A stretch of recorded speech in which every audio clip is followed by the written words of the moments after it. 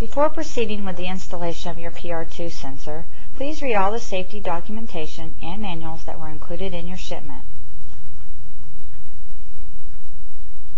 PR2 soil moisture sensors provide accurate results only when access tubes are properly installed. This is a tutorial video to make the correct installation easy and show how to apply the tools in the PR2 augering kit. Choose a representative area for the installation and then level the ground to position the stabilization plate. Assemble the stabilization plate with the tools provided. The stabilization plate has 4 holes for the ground spikes to give stability. Use the dead blow mallet to drive the 4 stakes into the ground. Tap the plate to set the metal brackets into the soil.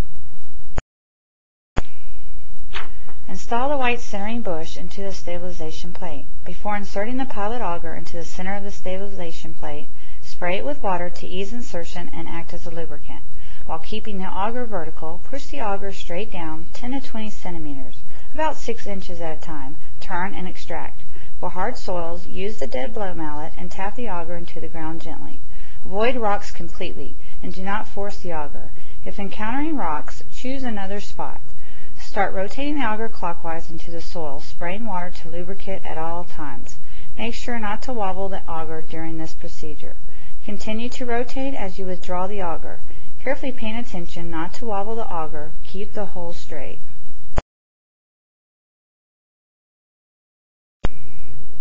Clean the extracted soil from the auger with the spatula. Continue these steps until the desired depth is reached. For the next step, exchange the white centering bush with the blue one. The finishing auger makes the hole very straight and slightly larger, approximately 28 millimeters in diameter. Then insert the finishing auger into the blue centering bush, applying a spray of water during this process. Auger in steps of 6 to 12 inches until the final depth is reached.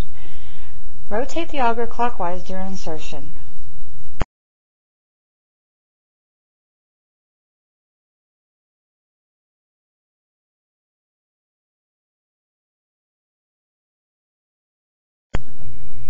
Extract the auger slowly using a rotating motion as shown.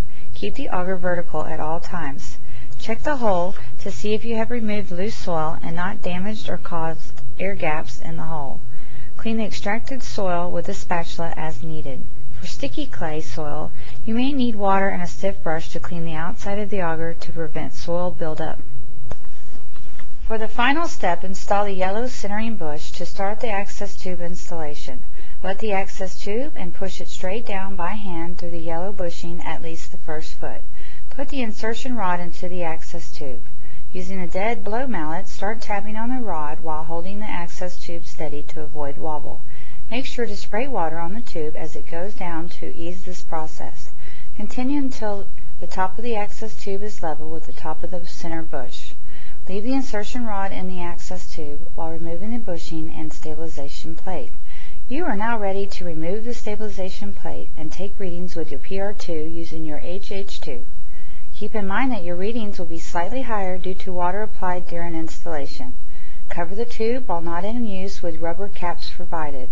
Before taking readings, a cleaning rod, tipped with a soft cloth, should be used to extract any moisture or dirt buildup inside the tube. If you had difficulty with a hole too small, the access tube will not go down with normal tapping. The nose cone may be hammered out.